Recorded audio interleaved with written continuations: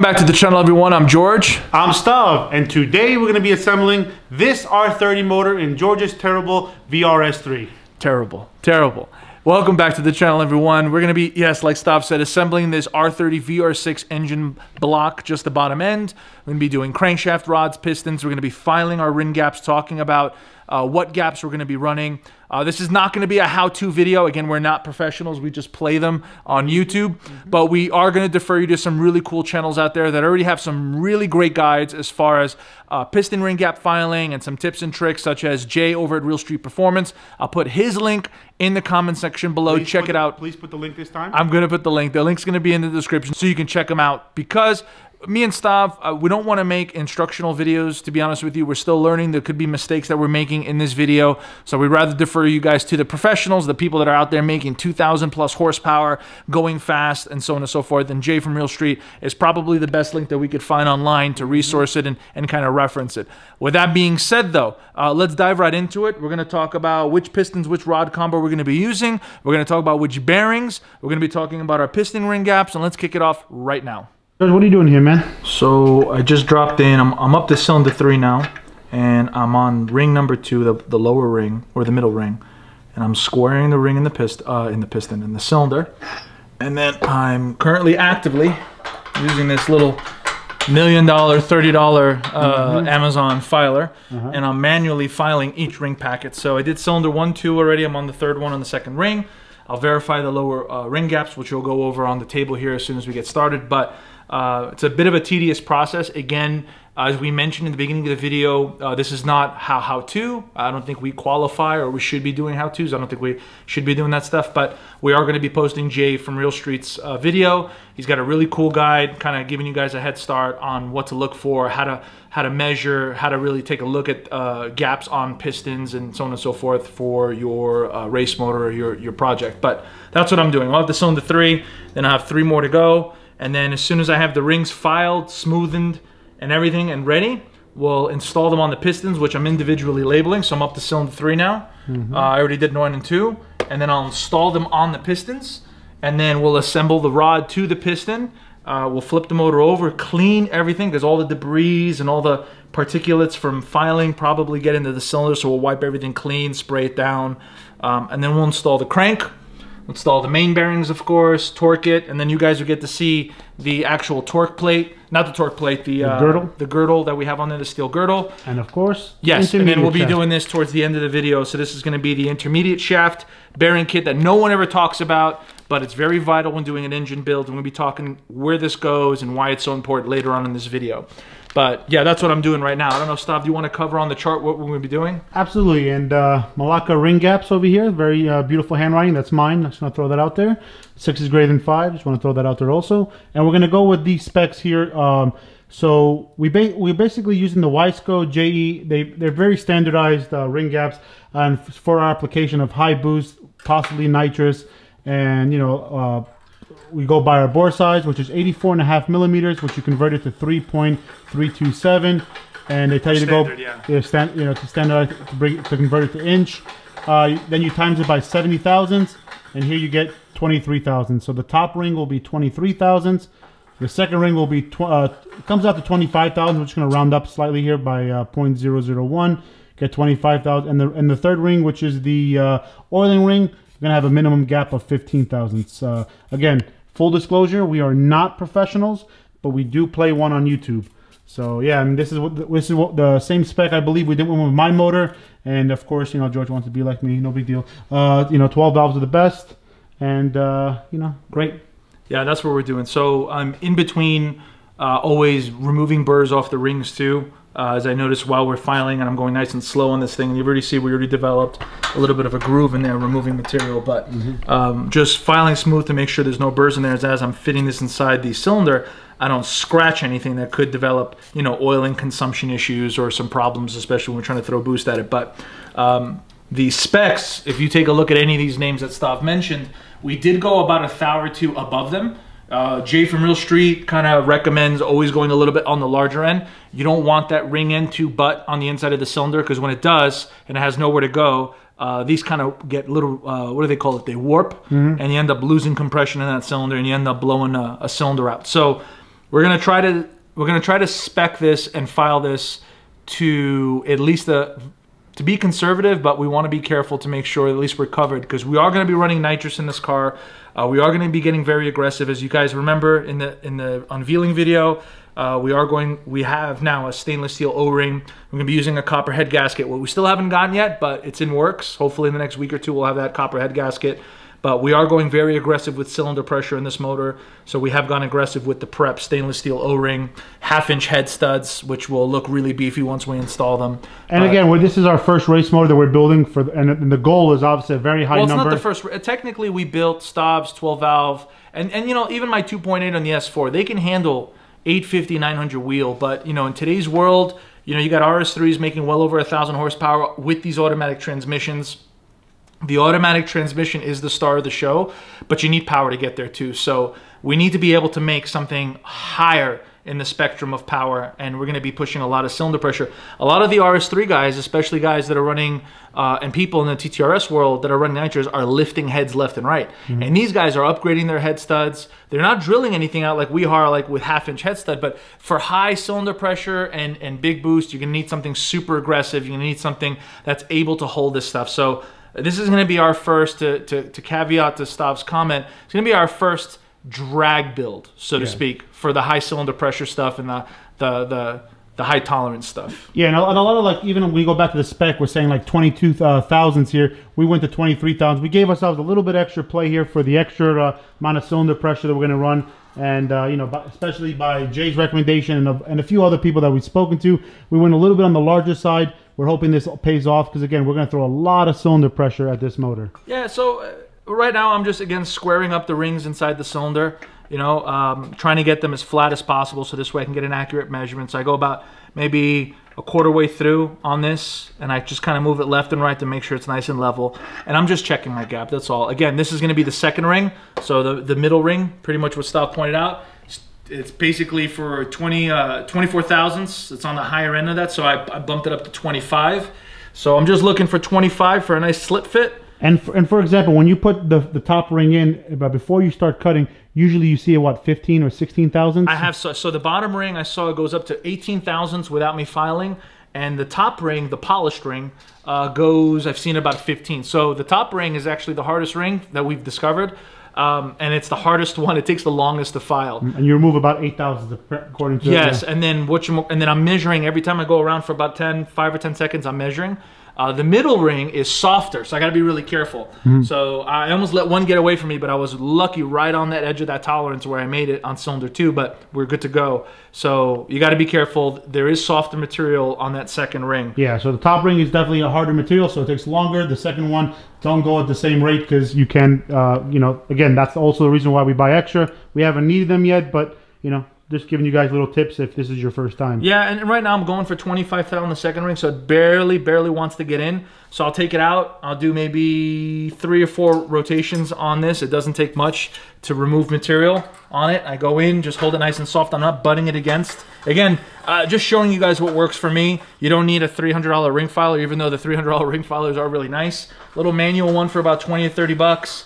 But I also think for us, for somebody that doesn't do a lot of, you know, we're not doing 20, 30 motors like a machine shop a week, you know, maybe an electronic one might go too fast and cut the rings down faster than we want. So having a slow one, like, you know, like we're doing it, it's good for the one correct. Motor. And then on top of that, I'm only filing on that one side. I'm not doing on both. So trying to keep the measurements consistent. And then I'm using a jeweler's file kit that we ended up picking up from Amazon too for about maybe 15 bucks, 10, 15 bucks. We got to get that Amazon sponsorship going. Yeah, so I've just been kind of deburring the rings as I'm filing them through. Again, making sure they're not scratching the inside of that. Going very light, just removing the burrs and smoothing them over. And that's it. We're on cylinder 3. We'll go with 4, 5, and 6. And then the next time we come on this video for an update, we'll have them assembled and then ready to drop in the pistons and the rods. And then we're going to be installing and torquing the bottom end along with showcasing the actual girdle. So let's do that stuff. I'll get back on the time lapse and then we'll do the rest of the rings. Come on, employee, you got to work harder. George, what we got here, man? So we took off the girdle. We're going to clean the mating surfaces on both the block and the girdle. It's a steel plate we you know, snagged it from Turbo Impressions. Same stuff that HST was running when they were still using the cast iron VR6. We removed pretty much the main caps, reinstalled the studs, put a little of the ARP anti-seize, the faster assembly, kind of ultra torque. Yeah. What's the name? We bought a bigger one because sometimes they supply like a little small one, but you can never have too much of this stuff.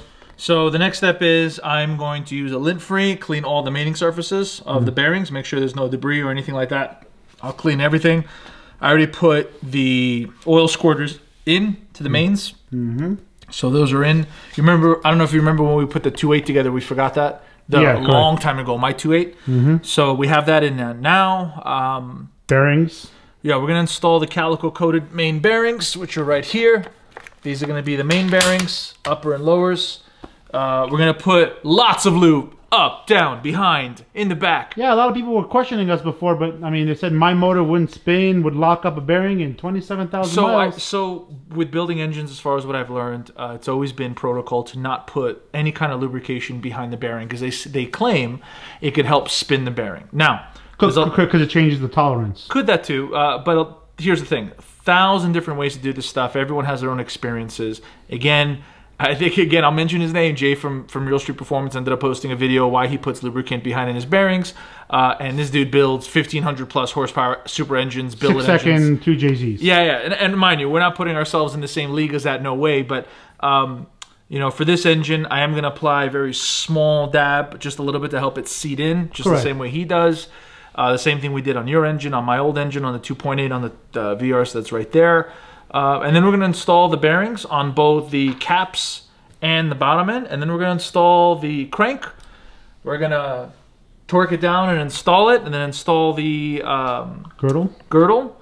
And then we're going to drop in and assemble the pistons and finish up this short block. So Stav, let's get right to it. Let's drop in the crank, get the girdle installed, and then we'll turn our attention to building up these pistons so we can wrap up this video.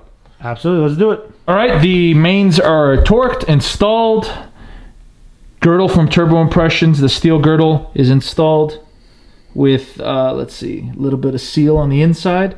So this way, you know, this goes between obviously the oil pan and the actual bottom of the block. But it's looking good, guys, and it spins freely.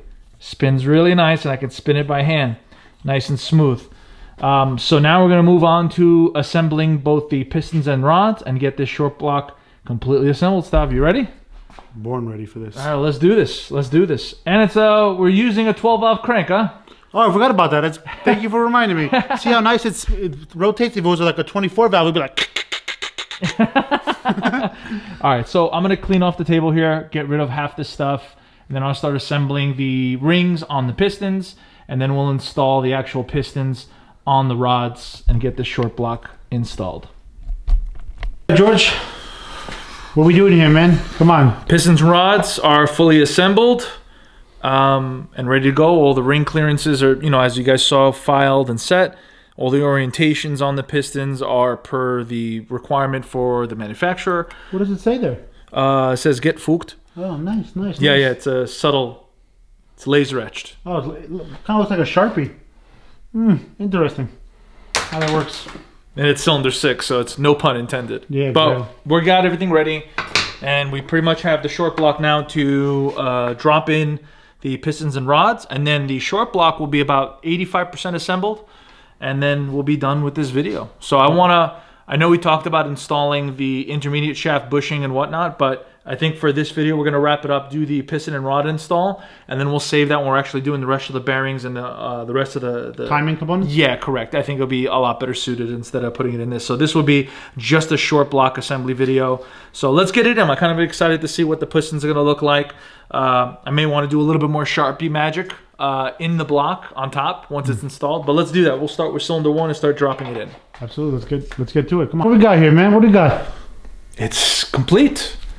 Rods and pistons are installed, torqued. These things are massive. I'll put a screenshot of how big these rod bolts are, 3/8 compared to what we had before? 5/16. 5/16 and tooled steel. George's tooled, favorite, son. Tooled steel. So we got tooled steel rod bolts, and these things are massive, and it's kind of cool, and you'll see it in the picture that I'm about to screenshot.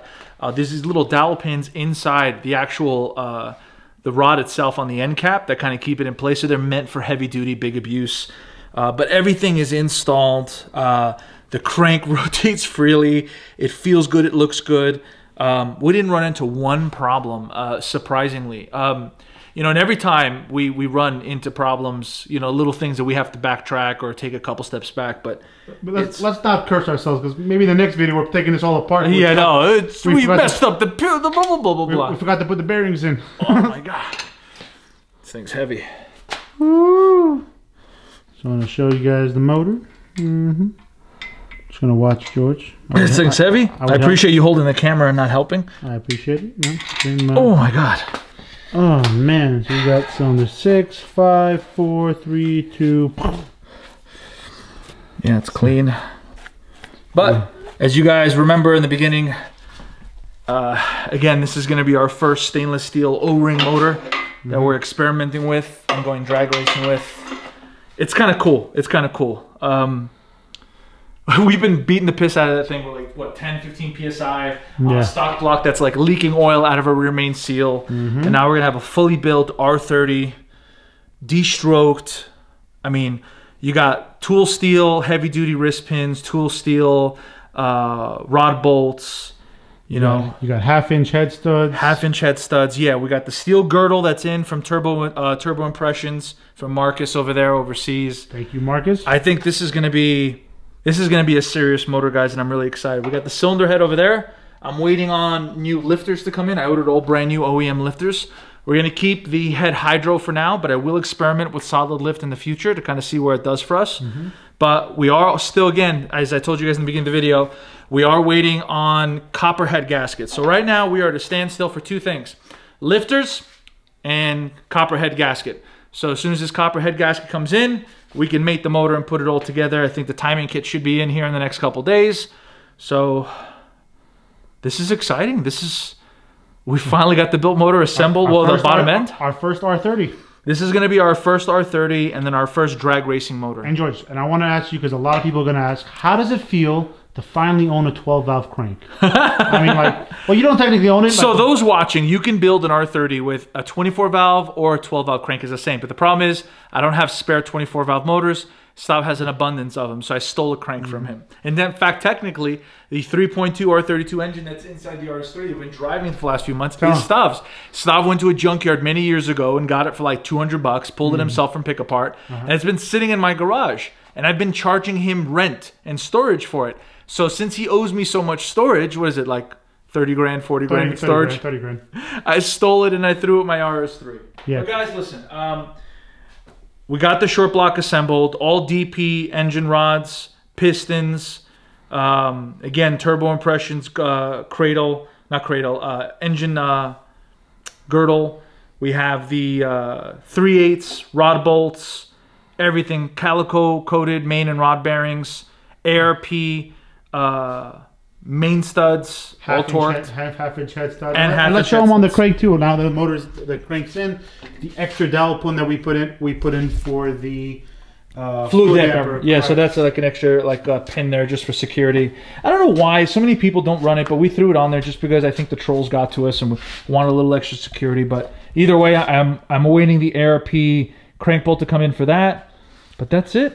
And of course, full disclosure, if you plan on running one of these, put a new bolt with Loctite. No, rerun the same old bolt from 20 years ago. No, yeah, and then run a crank pulley that the rubber falls off of. Fluid damper is the way. Been running it on both of our cars. Oh, and just to give a shout out too, a lot of people are running the super dampener on some of their VR cars. Oh yeah, the ATI. Yeah. So just an aftermarket crank pulley that's viscous damped. Definitely a go-to versus the rubber-lined OEM pulley. 20-year-old pulley that falls apart. Yeah, correct. But guys, I think this looks beautiful. I think it looks phenomenal. Stav was making fun of me because I wanted to paint the engine silver, but I think it actually looks really for the par. But yeah, that's it. I think, Stav, we should just kind of close this off right here. Guys, listen. I hope you liked this video. Again, we weren't going to post too many how-tos as we're still learning and we don't want anyone to follow really in our footsteps as far as making mistakes. But we did post some links in the comments and in the description for those of you guys that want to follow some race shops that are building some high horsepower stuff and got some piston filing guides and all this other stuff. Check that out as far as the ring gaps. But without further ado, guys, we're going to wrap up this video. Thank you guys so much for the support. We appreciate all the comments, all the feedback. We posted today saying we were assembling the short block earlier today. It's Sunday. You're going to see this video here in the next 5 or 6 hours. I'm going to go edit it, and you'll have it for Monday morning. And then Stav's part 2 video for wiring should be out later this week, as he showcases now where the Civix is going to be installed, how clean it looks, and some of the gremlins that he found in the car while he was working on it. So we got some really exciting and some interesting videos coming your way this week. We hope you guys enjoy them. But that being said, that's it. Thank you guys for watching, and any comments, concerns, or anything like that, put them in the comments below. Comments only down below, please. Put them in the comments below, and I guess we'll see you guys in the next video. I'm George. I'm Stav. Love you guys. Thanks for watching. We'll catch you guys next time.